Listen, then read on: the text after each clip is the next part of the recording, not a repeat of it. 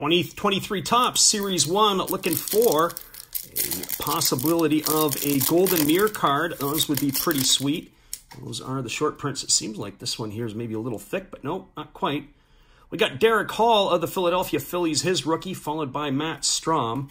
Then there's Tommy Edman of the Cardinals, and then there's Brett Baty of the New York Mets. We flip it over, and now we're back into the flip-around stuff with Chris Bryant of the Colorado Rockies, Tanner Rainey of the Washington Nationals, Bobby Witt Jr., that's his second-year card.